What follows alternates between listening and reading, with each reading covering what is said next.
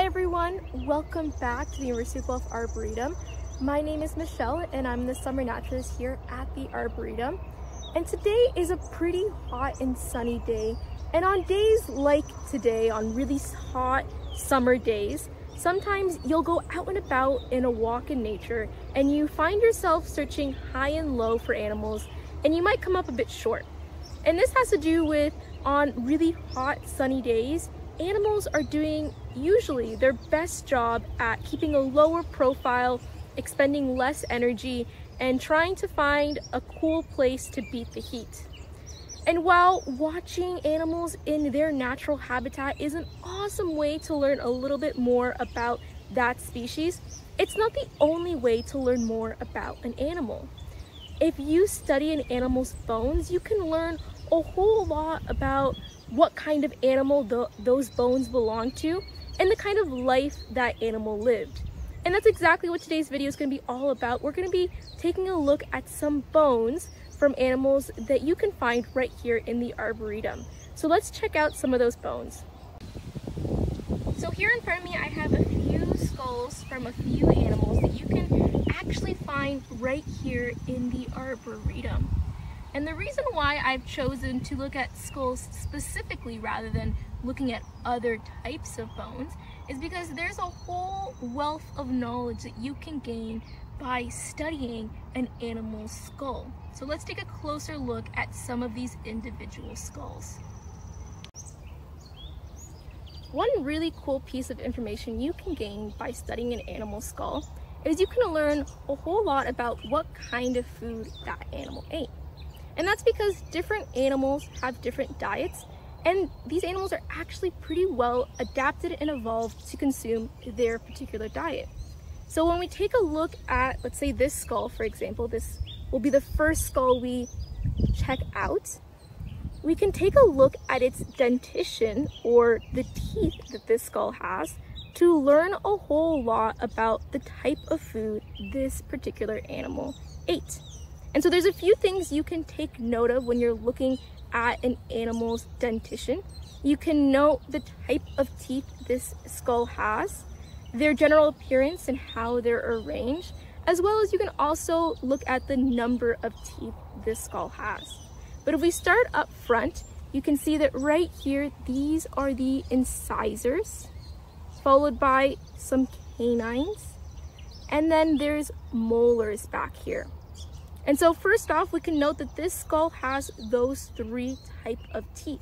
And when we take a look at all of the teeth in this skull, they all generally have a very sharp appearance to them.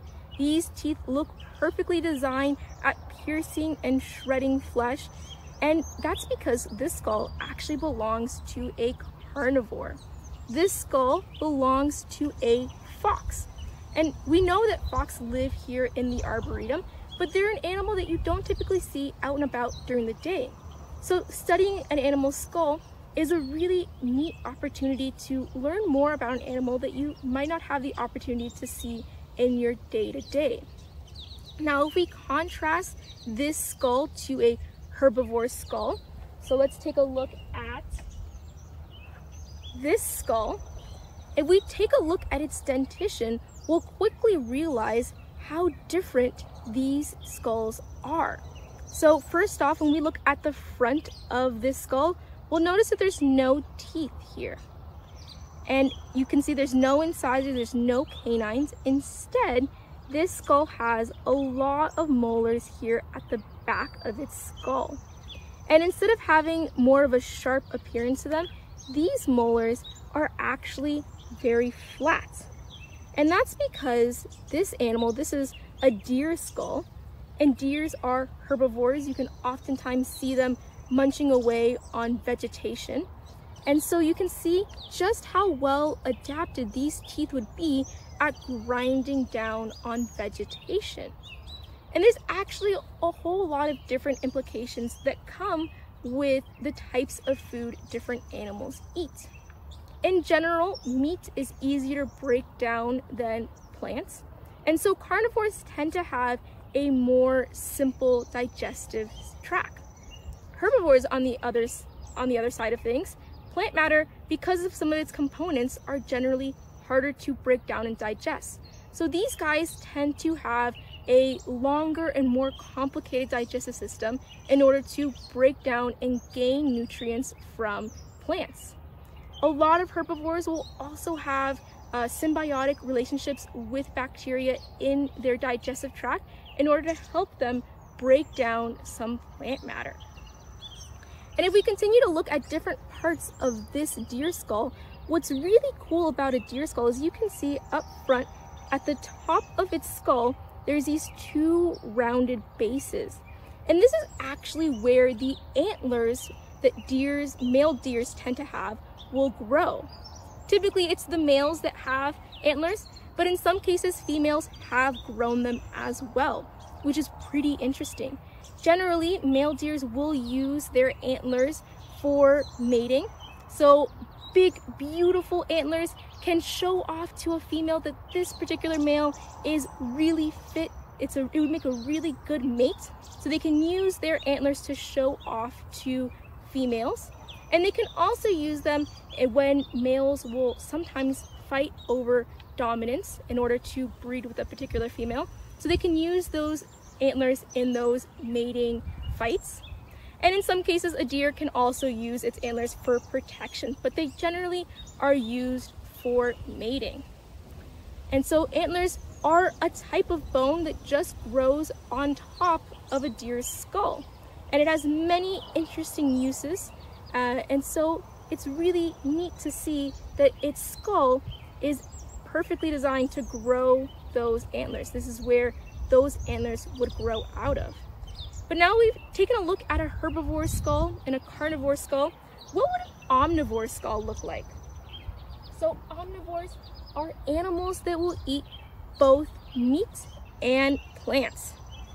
And this raccoon skull, I think, is an excellent example of an animal that's an omnivore. And when you take a look at an omnivore skull, so here we can see it has incisors, it has canines, and it has a lot of molars. Canines are generally an indication that this animal ate meat. And you can see that this raccoon skull has a variety of different types of teeth, and that's because it has a varied diet. So omnivores will eat both plants and meat, but they can't generally survive on just one type of food. A raccoon couldn't grow up its whole life only eating berries. It would need to get some nutrients from meats that would usually fill its diet. So omnivores tend to have a variety of different teeth that allow them to eat a varied diet. But what about animals that maybe don't have teeth at all? So far, I've showed you guys how interesting it is to study an animal's dentition, but what about a skull like this one that maybe doesn't have any teeth at all? This skull belonged to a crow. And so while it doesn't have any teeth, it still has a lot of cool adaptations to help the crow eat the particular diet that it has. So crows also have a very varied diet, and so their particular beak is designed to help them eat a variety of different things. Different birds will have differently shaped beaks, and so some beaks might be really sharp and good at shredding flesh, maybe for birds that are carnivores. And other beaks, if we think of, let's say, a tropical bird, for example, they might use their strong beak to break open nuts.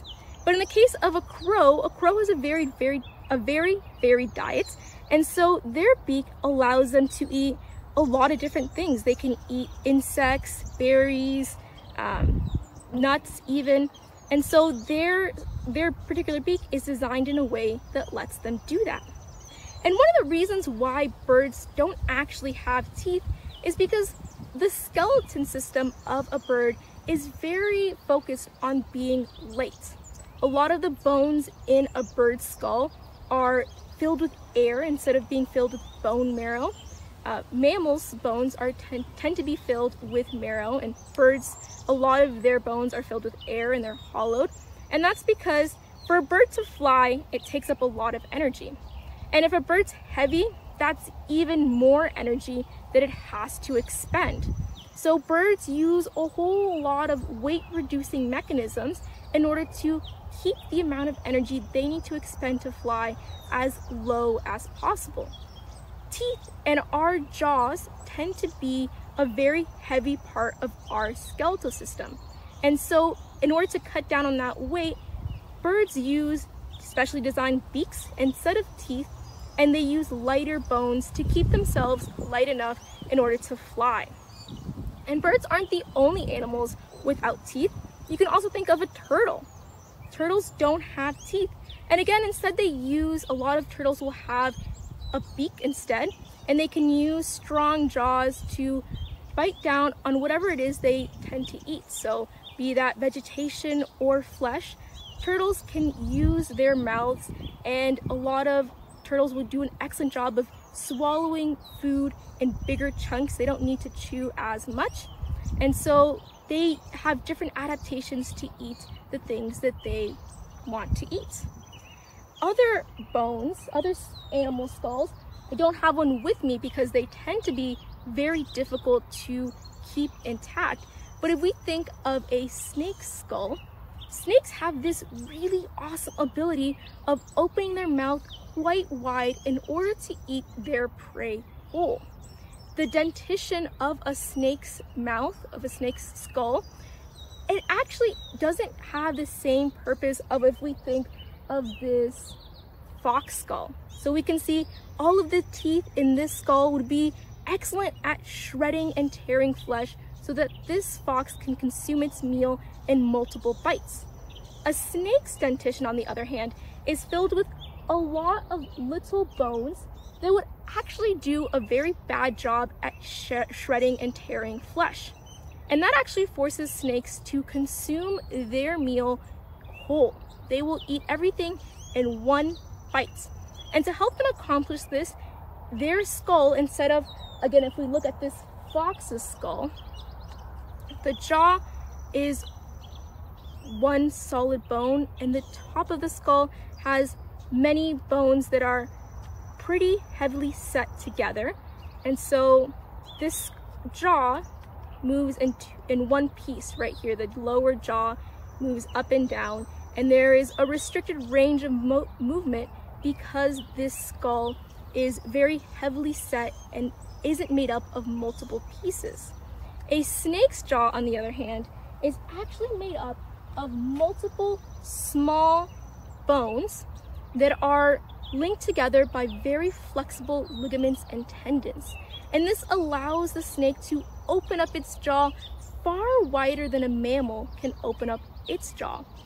Part of the role and function of bones in our skeletal system, they have a lot of very important functions. They give us structure, they protect important organs, and they help us move because bones are the attachment point for various muscles, ligaments, and tendons that allow us to move our bodies. So in a snake skull, instead of having a set of larger bones, they have a bunch of small bones that are linked together by flexible ligaments and tendons that allow a snake to open its mouth wide open. And because its teeth don't allow it to shred and tear its prey apart, its bones and its skull that allow it to open wide will allow this snake to consume its prey whole. So there's a whole lot of information that you can learn by studying an animal's skull. A lot of it has to do with what that animal ate, but learning about what an animal eats can tell you a lot about how that animal lived its life. Another thing that you can do with a skull is actually identify a skull to a particular species. So in biology, there is a hierarchy of classifying organisms into various categories that become more and more specific until you identify an organism to its exact species. And when we take a look at this skull, we can actually do just that. We can categorize this skull into various categories until we get right down to its species. And when we again look at its dentition, a very important part of studying an animal's skull, this one is really unique, in part because of its brightly orange colored incisors. So these incisors look so much different than, let's say, this omnivore's incisors. Here you can see the raccoon incisors are much smaller. It has more incisors compared to this skull's incisors. These are really big, they're orange, and there's only 2 of them. And then if we open up its mouth, just like the herbivores in molars, it has very flat molars that would be excellent at grinding down vegetation. And so this dentition is quite unique, and these front teeth is actually a very unique characteristic to an order of animals called the rodents. You might be familiar with rodents. And so by looking at the dentition of this skull, we can classify it to the order of rodents because of its front teeth. Rodents have very large and unique front incisors that are used to gnaw and chew on hard surfaces. These incisors will actually grow for the entirety of an animal's life. And so it's actually important for an animal to use its incisors. It's important for a rodent to use its incisors and wear them down. Otherwise, they'll grow so long it becomes problematic for the individual. And so we think, now that we know that this skull belongs to the order of rodents, and we know this skull belonged to an animal that lives here in the Arboretum, we can start thinking about what rodents live here in the Arboretum. So there are mouse and squirrels, porcupines, muskrats, and beavers. These are just some rodents. And so right off the bat, we know this doesn't belong to a mouse or a squirrel. It's so big that this is larger than a mouse itself. It's far too big for a squirrel. So we can very easily, just looking at the size and the shape of it, cut those animals out of the running. And so now we're left with some of the larger rodents like porcupines, muskrats, and beavers. But again, this skull is so uniquely big that we can, with a lot of certainty, say that this skull belonged to a beaver. Beavers are one of the largest rodents here, really anywhere in the world. And so having such a large skull with unique features allows me to identify this skull to a beaver. In certain cases, if you're looking at a skull that maybe is close in size to other animals, counting the exact number of teeth and how they're located can actually help you identify it to its species. Animals that are in the same order and might look similar will also at times have different number of teeth. There are also various landmarks along the skull that you can use to help you identify that skull to its species. But I think identifying a skull to its species is just one part of the puzzle. Learning a lot about what that animal ate and how it lived its life, in my opinion, is even more interesting. So if you ever get the opportunity to find a skull when you're out exploring nature, take a moment to observe its different unique characteristics and maybe try to guess what animal that skull belonged to and the kind of life that animal lived. I hope you guys enjoyed learning a little bit about some of the bones and animals that live here in the Arboretum, and I hope you join me next week for another video.